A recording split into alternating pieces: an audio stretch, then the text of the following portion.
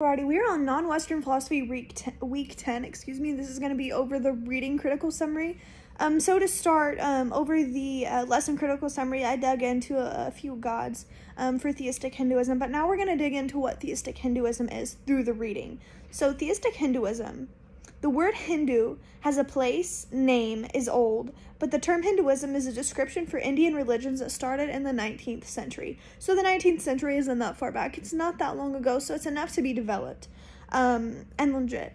So Hindu is used by foreigners, but not practitioners. Practitioners may refer to the religion as the Satana Dharma or the eternal way. So philosophy and religion, many Indians debated whether Hinduism with no central authority or scripture should be understood as a religion. A religion or more of a philosophical tradition. And in my eyes, being a Christian, I do consider Hinduism more of a philosophical tradition. And I kind of always have, even before digging into this. So thus, it's worth discussing the relationship between Hindu philosophy and theism.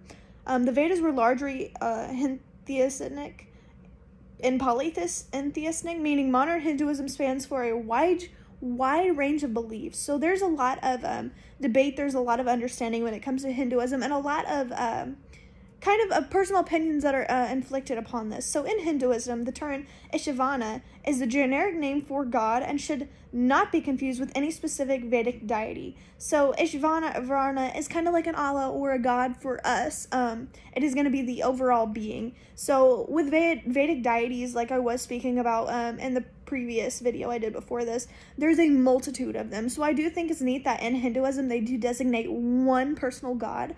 So Ishvana is a supreme personal power who rules the cosmos.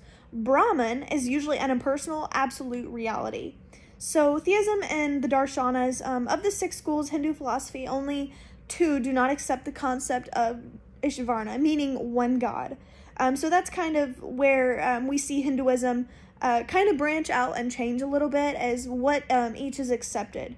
So Samkhya, which is one of the schools that doesn't accept Ishvana, is an atheist school that argues the material world cannot originate from a sentient element, meaning one person, Ishvana. So here we see Hinduism does fight with the idea of an overall God. However, that is what I do find neat. The world is uncreated. All changes in the world naturally arise out of the inherent qualities and their interactions.